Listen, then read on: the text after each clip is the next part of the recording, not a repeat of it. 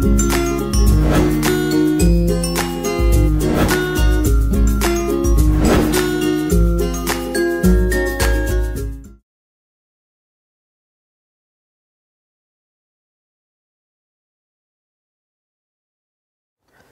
my name is Vaman Deshmukh, and in this session we are going to discuss package overloading in PL SQL in Oracle.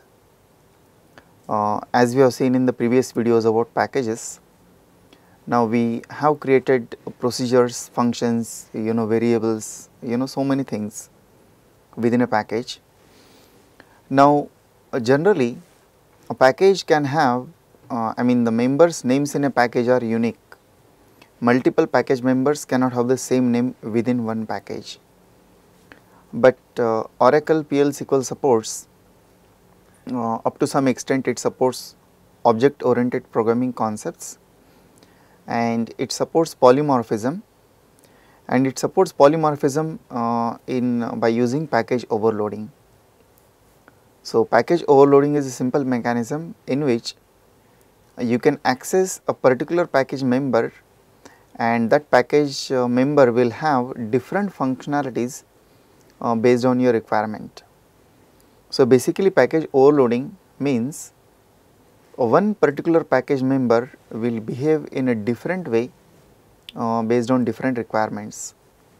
This is very similar to a method overloading in Java, and package overloading, there are basically three types of that. You have got procedure overloading, you have got function overloading, and you have got procedure function overloading. So procedure overloading, in which multiple procedures will have the same name, but the parameters or the order of the parameters will be different.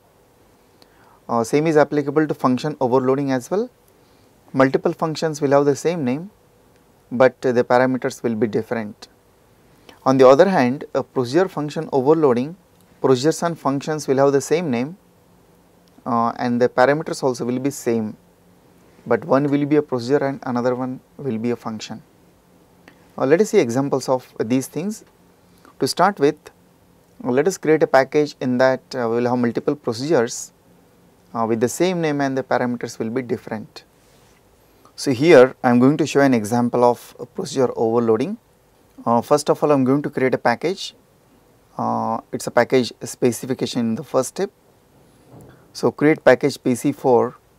In that I have the two different procedure objects, procedure F1 and again procedure F1, but the first procedure has 2 parameters and the second procedure has 3 parameters, and these procedures will add 2 numbers. In fact, they will add 2 numbers as well as 3 numbers, and they will return the output. So let me create this package and let us see. The package has been created. This is a package specification only. The next step is to create package body. So let me create package body as well here. Look at the package body. In the package body I am describing these procedures. Procedure F1, the first procedure object. It will give the output as a dbms output dot put line statement. Here is the first procedure object and here is the second procedure object, and this is the package body. The package body has been created. So here is your package specification and here is a package body. Let us test this package now. Let us test this procedure now. You simply need to type on a SQL prompt execute procedure name, execute package name dot procedure name. So package name is PC4 dot procedure name is F1. Here I will give 2 parameters 10, 20 and the output is 30.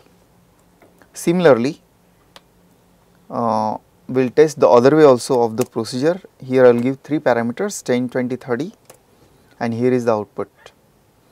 Now I can add 2 numbers, I can add 3 numbers using this procedure, but actually cannot add 4 numbers because we have not created that type of procedure within this package.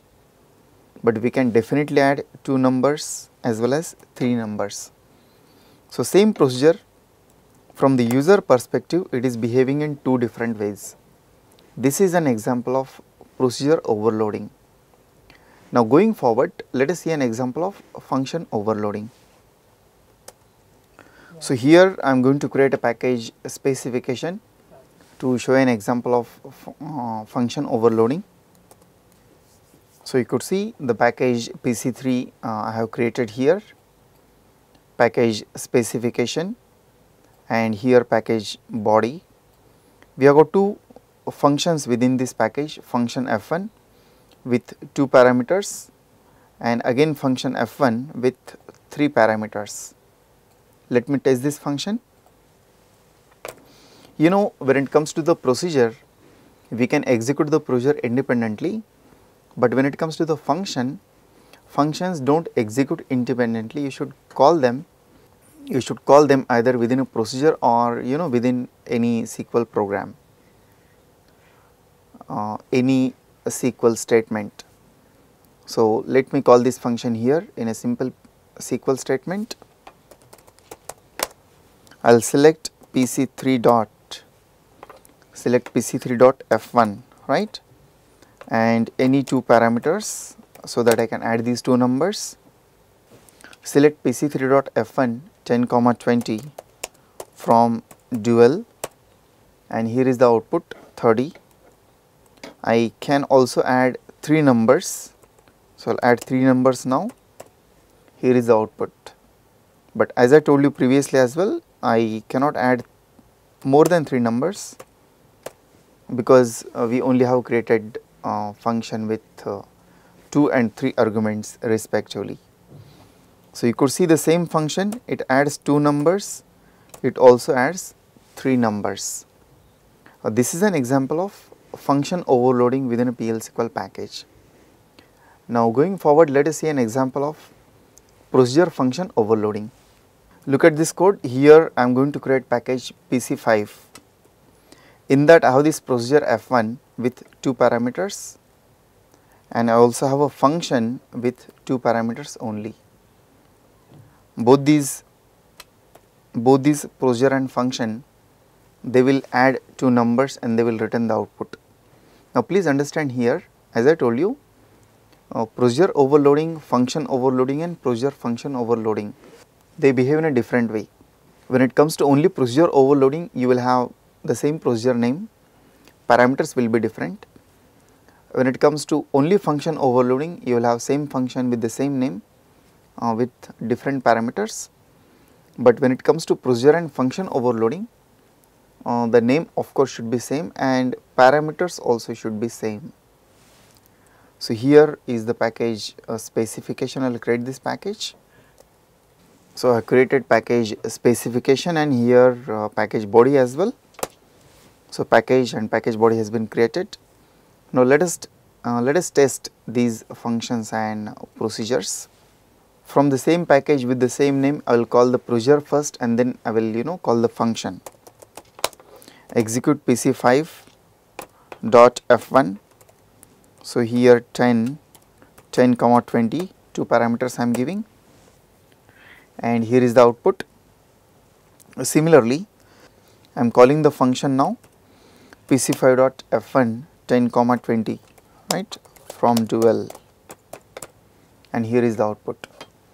So you could see same member name is there. In this case it behaves like a procedure and in this case it behaves like a function. This is an example of procedure and function overloading. So this is the way PL/SQL up to some extent supports object oriented programming. In this video we have discussed how to overload a function, how to overload a procedure, and how to overload procedure and function within a package. Thanks for watching this video.